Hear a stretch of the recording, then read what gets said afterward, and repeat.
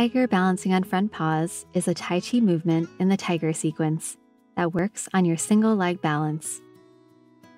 Stand with your legs hip-width apart and feet parallel. Shift your body weight side to side from leg to leg. Keeping your weight in your left leg, lift your right knee up and raise your arms with your palms facing out. Hold for up to 30 seconds. Breathe normally while you hold.